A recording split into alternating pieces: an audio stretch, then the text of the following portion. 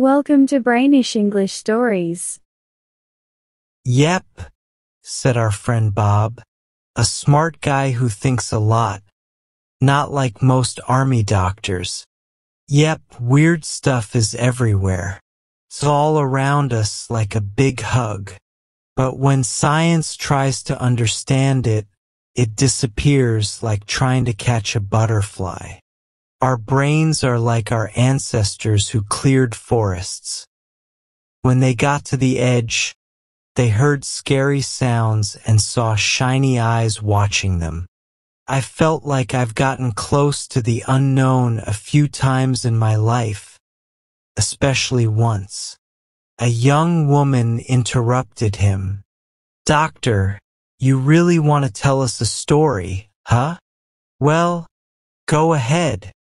The doctor nodded. "Nah, I don't really want to. It's a bit creepy for me and for you guys. But if you want to hear it, here it goes. In 1863, when I was a young doctor in Orleans, I had trouble finding a place to live.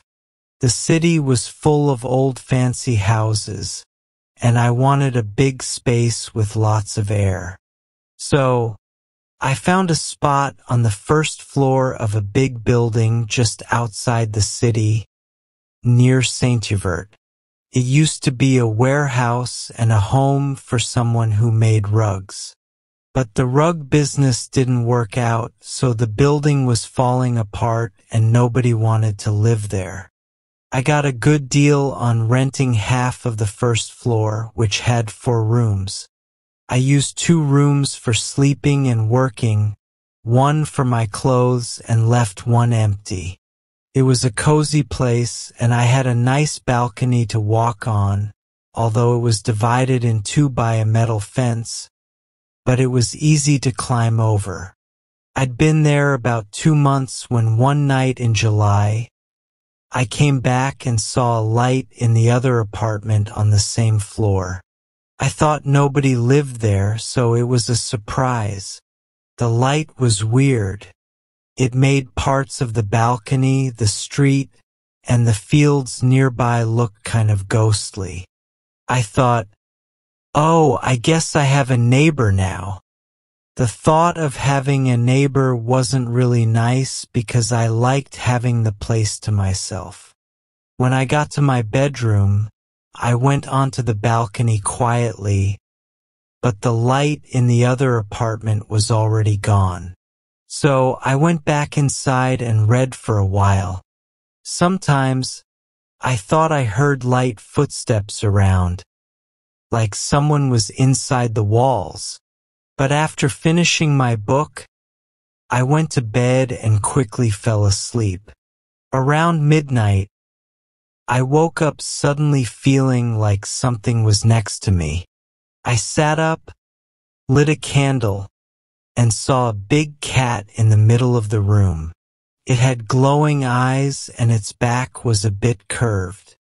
It was a beautiful Angora cat with long fluffy fur, and its color was like golden silk. Came closer to me, softly rubbing against my legs. I reached out to pet it and it let me. It even jumped onto my lap and purred. I realized it was a young female cat and she seemed to want me to pet her forever. Eventually, I put her down and tried to get her to leave, but she ran and hid. Later, when I blew out the candle, she jumped back onto my bed. I was too tired to do anything, so I fell asleep. The next morning, she was gone. Really, our brains are delicate things and can get confused easily. Let me just recap what I've told you. I saw a light in the empty apartment, then it disappeared. Also, a strange colored cat showed up and disappeared mysteriously. Now, that doesn't sound too weird, does it? But imagine if these things happened every day for a whole week, especially when you're all alone. starts to bother you and make you wonder what's going on. Our brains always try to find reasons for things that happen, and it's unsettling when we can't figure it out. I'm not scared easily, but I've seen how fear works in others, from kids to crazy people. It grows when things are uncertain, but once you start investigating, it turns into curiosity. So, I decided to find out what was going on. I asked the caretaker, but he didn't know anything about the neighbors. There was an old lady who came by to look after the other apartment, but she wouldn't say anything to the caretaker. But I figured out why the light went out when I came home. The neighbor probably didn't want me peeking, so they turned it off when they heard me. To test this, I had dinner brought to me at lunchtime one day, and that night I stayed in. When it got dark, I went near the window. I saw the balcony lit up from the neighbor's apartment. Quietly, I went onto my balcony and crossed over to the other side, even though I knew it was risky. I could fall or meet someone, but I wasn't scared. I reached the window without making any noise. It was partly open, and the curtains made me invisible from inside. Inside, I saw a big room with fancy furniture, though it looked a bit old. There was a lamp hanging from the ceiling. At the end of the room, a young woman was lying on a sofa. She looked pretty, with golden hair falling over her shoulders. She was looking at herself in a mirror, fixing her hair and touching her lips, moving gracefully like a cat. Her hair shined as she moved. Watching her, I felt a bit worried, especially when she suddenly looked right at me with strange green eyes that glowed. I was sure she couldn't see me because I was in the dark, but still it felt like she could. She cried out and hid her face in the pillows. I opened the window and went into the room, feeling guilty. I apologized and begged for forgiveness, even though she couldn't see me. I thought I should leave, but I wanted her to at least say something. She didn't respond for a while, but then she slowly turned and smiled a little. She said something I couldn't quite understand. "It's you!" she exclaimed when she saw me. As she spoke, I looked at her, trying to figure out where I knew her from. Gradually, I found my voice and apologized for being nosy. She didn't seem too bothered, and we exchanged a few words. Then, I said goodbye and left through the window, going back to my room. Sitting there in the dark, I couldn't stop thinking about her beautiful face. But at the same time I felt uneasy. She lived so close, yet she seemed mysterious. She told me her name was Linda, and that's all. I couldn't shake off the memory of her greenish eyes and the way her hair sparkled in the dark. That night, when I lay down to sleep, the cat came back and settled at my feet. I tried to shoo her away, but she kept coming back. Eventually, I gave up and fell asleep with her nearby. But my sleep was troubled, and I had strange dreams.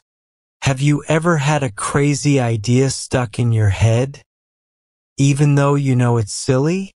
That's how I felt after my strange encounter. Nothing new happened, but every evening, Linda would be on her balcony, and we'd talk in the dim light. And as before, the golden cat would come to my bed and stay until morning. Linda confirmed the cat was hers, saying she looked like she was made of gold.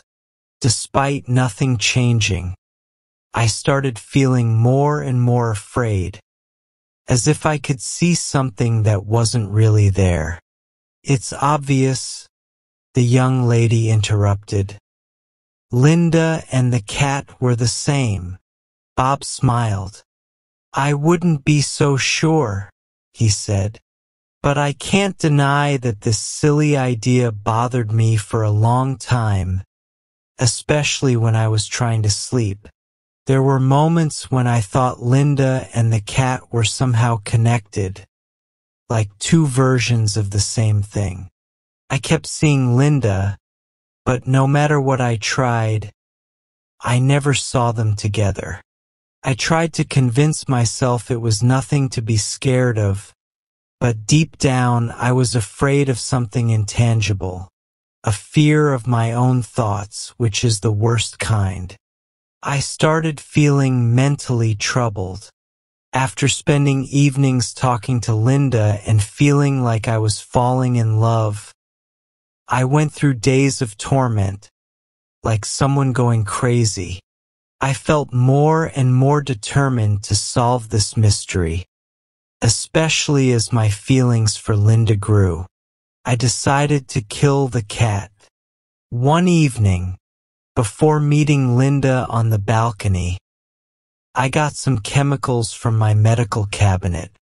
When I saw Linda, she let me pet her for the first time. Her hair made sparks when I touched it.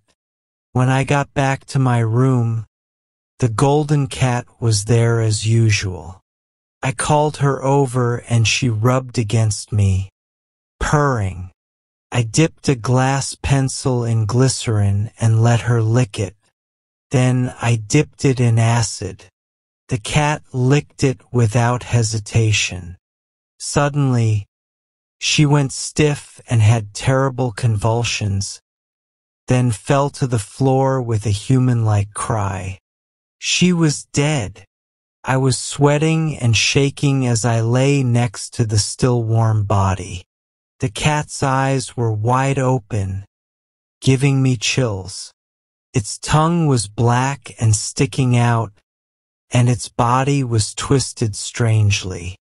I gathered my courage, grabbed the cat by its paws, and left the house. I hurried down the quiet street to the riverbank and threw the cat into the water. I wandered around the city until morning, feeling scared.